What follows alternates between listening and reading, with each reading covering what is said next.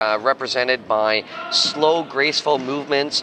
A lot of viewers may think, and I used to think when I was a child, wow, this is really slow and boring. But however, now in Wushu competition, Taiji is one of the most spectacular events within the competition. The choreography, the gracefulness, and accompanied by music in the presentation, and really the balance and the strength that you require for this event is just phenomenal. I can't explain it more. Viewers have to watch and appreciate the level of difficulty and the physical requirements to perform this type of event.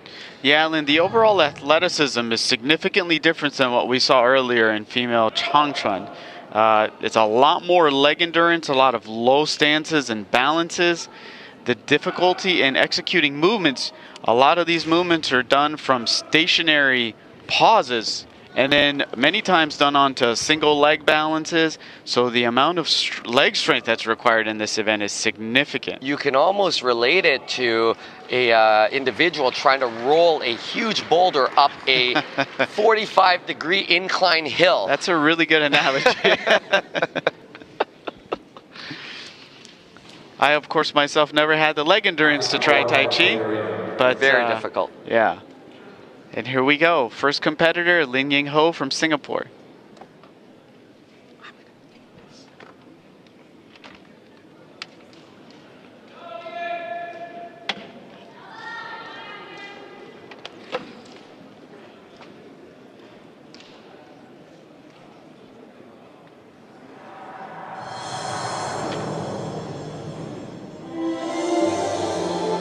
And one slight difference that you might hear from women's Taiji Jian is a lot of the internal events do have accompanying music. So take a look and watch the choreography and how that plays into how the music and the moves go together.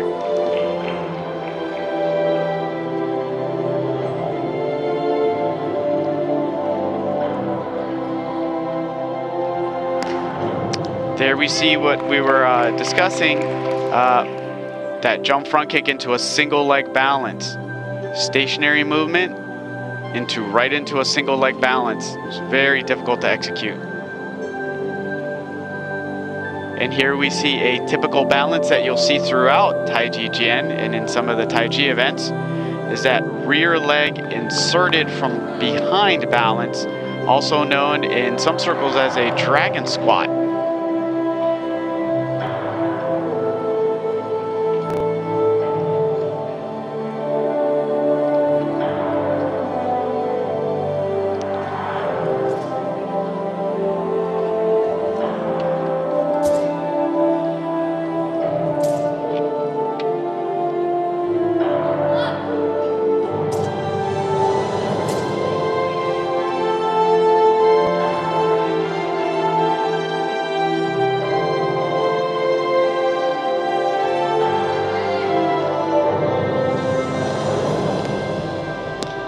Jump front kick into a jump outside kick into a dragon split.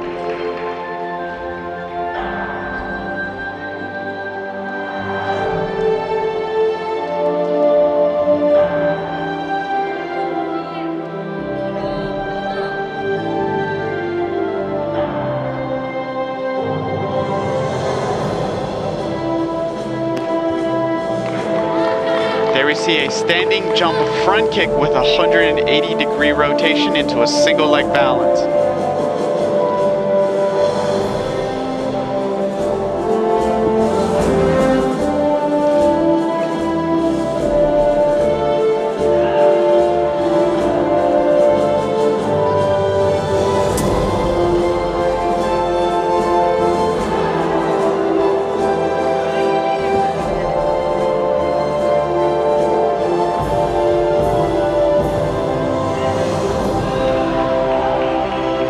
In contrast to our bare hand events, Alan, the apparatus wielding or weapon events what you'll want to see in these events, particularly in Taiji Jian, is that sword has to be an extension of her arms. So all the movements need to flow together. There needs to be proper usage of that weapon. So it's not just an apparatus held in her arms. It has to actually be applied, and the cuts and thrusts and parries that she does with that sword need to emphasize the proper use of that weapon.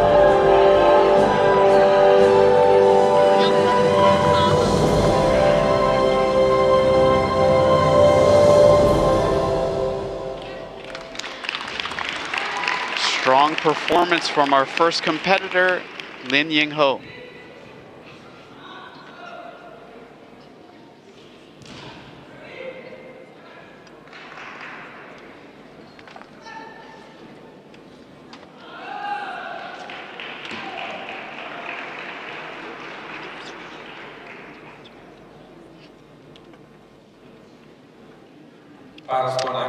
Final score for Lin Yingho, 9.47. Very strong performance. Overall, 5.0 on her Group A score, 2.0 full points for her difficulty movements, B score of 2.47.